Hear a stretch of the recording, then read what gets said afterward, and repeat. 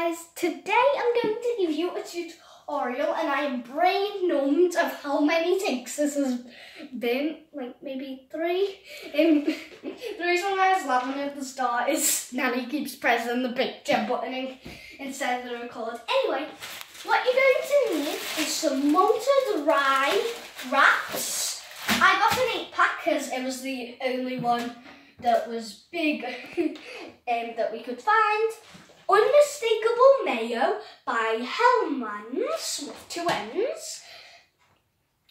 A yellow pepper, or orange some people might call it. A red one. Some turkey, I'll leave what it's called in the description. And I've already chopped these up.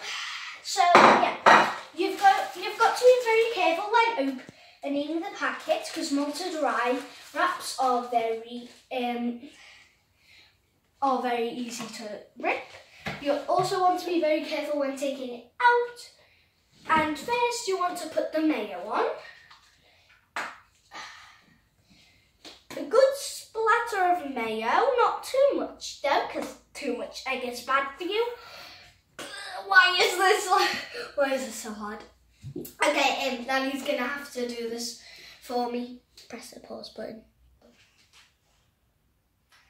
So yeah, once you have your mayo on, you want to get your peppers, a good helping of each.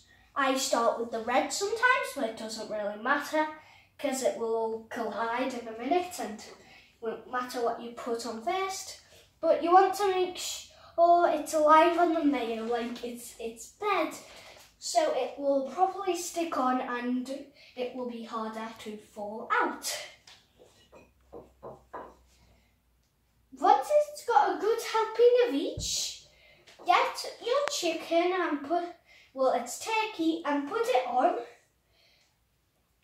Nice little bits.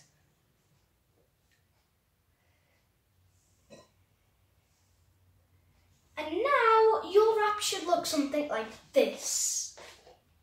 So what you want to do is make sure none of the pepper or turkey or anything is touching the edges. And then roll it up, okay? Nice and tight. Okay, Nanny's going to have to do that for me. Anyway, I hope you enjoyed this quick video. Bye!